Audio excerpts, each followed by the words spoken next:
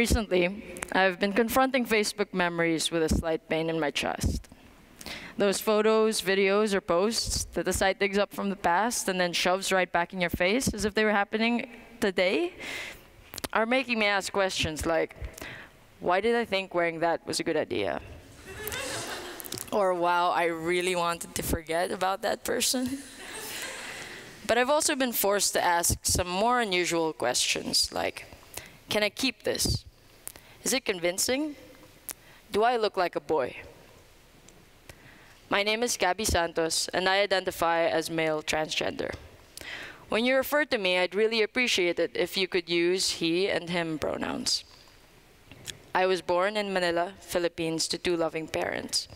I was their firstborn daughter, and they even bought me tiny baby earrings. But growing up, I spent a lot of time with two older boys, my cousins, and they treated me as an equal, inviting me to play the same games, taking turns on a scooter or skateboard. We even wrestled, and it didn't matter that I was a girl. In elementary school, my friends and I would play this hand-clapping game. And this game essentially introduced us to the different gender identities that were recognized in the Philippines at the time. In mostly Tagalog, which is my language, and some English, it went like, girl, boy, bakla, tomboy, butiki, baboy. Girl, boy, bakla, tomboy, butiki, baboy. And this translates to girl, boy, gay, tomboy. And then we moved on to body shapes, lizard, and pig. Clearly, there is so much more to this list, but that's all we knew as kids. What we held in our small hands was an example of society's incomplete understanding of gender.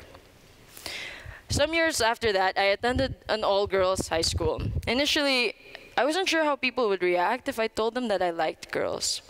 But turns out, I wasn't the only one. And eventually, there was like a lesbian couple in each class. And we had something in common, other than the fact, of course, that we liked girls. We made this distinction, who's blue and who's pink? We would literally ask that, blue or pink? It was this idea that there needed to be a feminine and a masculine partner. I was blue, in case you couldn't guess. Because, of course, heteronormativity had to exist even within same-sex couples. Eventually, I learned about the so-called alphabet soup, LGBTQ, lesbian, gay, bisexual, transgender, and queer, and we're even adding more letters now. But when I was younger, I remember we talked a lot about the L and the G, brought it up like in our hand-clapping game, but we didn't talk about the B, T, or Q. I'm not sure about you, but I knew what those letters stood for, but I never knew what they meant. And then in December 2014, like a true millennial, I started this account on a blogging site. It was winter break, so I had lots of time to spend exploring this new site. I learned that the day I decided to create this account was the same day that a 17-year-old girl had decided to take her own life. Her name was Lila Alcorn. She was born male, but identifies as female. Part of Lila's note, which she shared online, read, I feel like a girl trapped in a boy's body, and I felt that way ever since I was 4. I didn't know that there was a word for that feeling, nor was it possible for a boy to become a girl, and so I never told anyone about it, and just continued to do traditionally boyish things to fit in. When I was 14, I learned what transgender meant and cried of happiness. Lila's post was for me at 21, that same revelation. I wanted to cry of happiness. Have you ever wanted to do a Google search but never really knew what keywords to use? That's exactly how I felt for a long time, except with my entire identity. So in that moment, I felt really excited and overwhelmed because I finally began to understand myself. All of the people who honored Lila's death made me see how rich the trans community is, and most importantly, that I could be a part of it. Yet at the same time, I was entering this community at a moment of loss. It became clear early on that the same transgender identity and the experiences that brought us together would also make us want to tear our own selves apart. So what do I do with this identity? Where do I go from here? As Leela ended her note, she wrote, "My death needs to be counted among the number of transgender individuals who commit suicide this year. I want someone to look at that number and fix it." In giving this talk this afternoon, I hope to honor that request in my own small way. You've just heard how I've been interacting with gender and gender identities from childhood to the present day. In the remainder of our time together this afternoon, I want to share with you a game that I've been playing my whole life, how it can be problematic, and what we can do to change some of its rules. So what is the game? The game really is composed of two parts: how I see myself and how others see me. If I see myself as a young man, but you here in the audience don't, then I've lost. And so I play. The game can be complicated as there are many different categories like building a masculine shape, food and fitness, hair, appropriate clothing, face. Since I started playing, I've been trying to lower my voice. There's this morning routine that involves a low humming sound to try to get my vocal cords to vibrate. I've also been binding or putting on this tight undershirt made mostly of nylon and spandex that helps flatten my chest. I've also attempted, and that's the key word, to lift weights at the gym. I got myself my first suit and tie for going to work. As I got more and more comfortable with everything that I was doing, it was no longer about looking like a guy. I wanted to be a hot guy.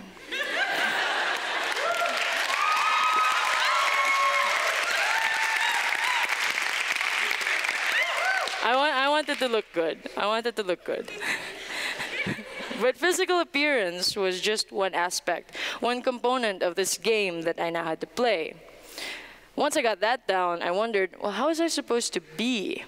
I mean, I'm still the same person that my family and friends have always known, but did I have to change my behavior now? Did I have to sit or walk differently? And this confusion manifested itself in very tricky ways, like staying in a stall in the men's room just a little longer, pretending to be doing number 2 instead of number 1, so that people didn't have to wonder, why didn't I just use the urinal? That's when I realized that I wasn't a beginner at playing this game. In a society where gender norms and gender expectations are learned from such a young age and in very subtle ways, I've actually spent the last 23 years of my life being trained for this game, whether or not I was aware of it. In transgender lingo, the ability to be perceived by others as male or female and not transgender is called passing. And that's what I was trying to do. I'm playing a game, and I'm playing to win. But as I kept playing, I began to realize just how problematic this game really is. While it's important for me to pass as male, I am standing here totally complicit in the game. In trying to win, I contribute to perpetuating dominant gender ideals and gender stereotypes, as well as privilege within the trans community and in broader society. Imagine yourselves in a gender other than the one with which you identify. Think, would you speak with a higher or lower pitch? Would you cross your legs while sitting? How? And what kinds of activities might you enjoy doing? Society has a really hard time acknowledging anyone who deviates from the script. There are rewards to maintaining gender expectations, and then there's also policing. In Thailand, around 5 years ago, this is a country that's usually thought of as tolerant of trans individuals. There was an airline that claimed to be the first in the world to hire openly transsexual flight attendants. That's great. But at the same time, they paired the transsexual new hires with natural-born women for training. There was strong pressure to conform to feminine stereotypes and to perfect the feminine persona, when really there are so many ways for oneself, for one person to express themselves. Gender, as a concept, is so powerful because the more we perform it, the more it becomes second nature. It affects even the smallest of things, like how we perceive color. When I was 11 years old, my mom and I got into this huge argument about a pink button-down shirt. She wanted me to wear it, but in my eyes, it was too feminine, and I did not want it touching my skin.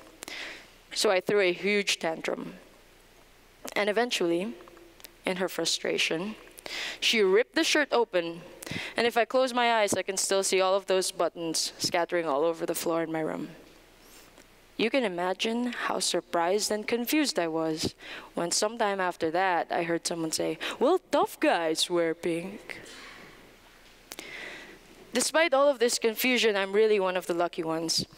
I have a certain degree of passing privilege, which means that I can pass relatively easily compared to other transgender folks. I am able to buy certain clothes and accessories that help me pass. I have access to healthcare and counseling. Other transgender individuals have a much more difficult journey. Society comes up with these strict gender norms, and we, the trans community, have to pay. At Middlebury, we like to think of ourselves as pretty progressive. Many classes have now incorporated preferred gender pronouns in introductions. But when people match the gender identity that we assume they are presenting, we think subconsciously, oh, of course she's a she or he's a he.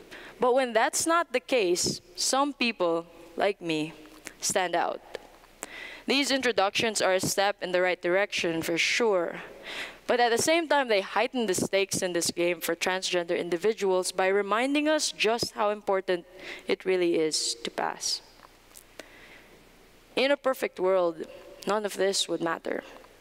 Transgender folks would be loved for who we are as individuals and not what we look like, or whether we passed, or how well we embody the gender that we identify with based on society's norms and expectations.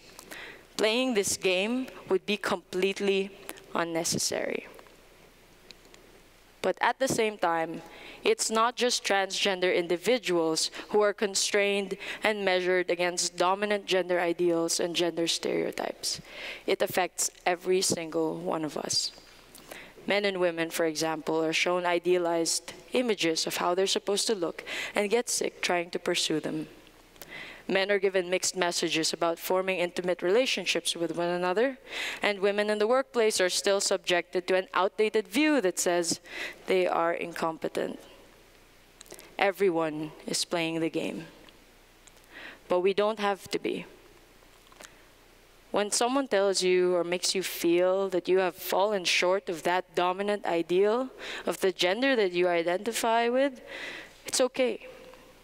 Be kind to yourselves. But don't stop questioning.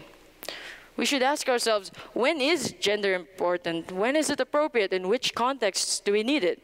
And I don't have all the answers to these questions, but as we learn and interact with one another, I know we can strengthen our communities. Do you know how sometimes when we have to make big decisions in life, we like to anchor them onto things that are out of our control? That's exactly what I did when I signed up for this TEDx Student Speaker competition. I told myself, if I won, I would come out to my parents. It was go big and call home. The conversation I had with them was really healthy for our relationship, and they reaffirmed how much they loved me. But there are still many hurdles to cross. And just as I patiently journeyed through self-acceptance, my family will be doing the same. And I hope that we can all patiently move towards a world in which gender identity is just one small part of a larger identity. One aspect among many others that together make us who we are.